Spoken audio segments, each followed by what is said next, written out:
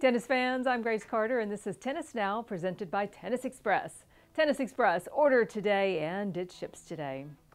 Peng Shuai is finally speaking out. The former world #1 doubles player disappeared for about 3 weeks after accusing a former Chinese vice premier of sexual assault. Shuai has now done her first interview with Western media since making global headlines back in November. She now says that she never claimed she was sexually assaulted and asserts that she herself removed the social media post detailing the incident. In an exclusive interview, she told French publication L'Equipe she never said anyone sexually assaulted her and asked why all the concern. Since Peng's bombshell claim was posted on November 2nd, claiming China's former vice premier Zhang Gaoli forced her to have sex at his home after they played tennis, Peng was not seen publicly for weeks. Now she says her post created a huge misunderstanding, although she did not clarify exactly what was misunderstood.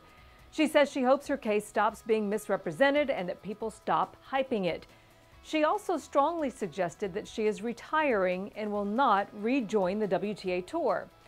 These latest comments have been met with a lot of skepticism by some, who point out that this interview was conducted under very strict conditions. L'Equipe had to submit questions in advance, and the interview itself was done in Beijing with a Chinese official present throughout, translating her answers from Chinese. Given those restrictions, some observers say the interview raises more questions, and they believe that Peng Shuai is being coerced into recanting her story for fear of government reprisals. Consider that her initial post on Weibo, China's version of Twitter, was a bombshell and marked the very first time a prominent Chinese government official was accused of sex assault. In her post from November the 2nd, the 36-year-old Peng alleged that she and the now 75-year-old Zhang Gaoli had an extramarital relationship and that they broke it off, and then he sexually assaulted her after they played tennis. Well, Peng Shuai told L'Equipe that WTA mental health counselors have reached out to her, but she doesn't need any psychological help. As we tape today's news, the WTA position remains unchanged. They want a formal investigation into her allegations, and they aren't buying this denial.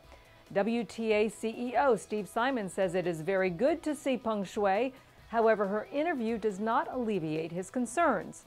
He believes Peng took a bold step in publicly coming forward in her social media post, and he wants an investigation and the opportunity to meet Peng privately to talk about her situation. Now, as we've reported, the WTA cut ties with China in the aftermath of Peng's claims. China was set to host 11 WTA events, including the WTA finals. The ATP is set to play tournaments in China, though currently the ATP has only posted its schedule up through Wimbledon. We're going to continue to follow this story, and we'll keep you posted of any new developments. Thanks for watching, everybody. I'm Grace Carter. We'll see you next time.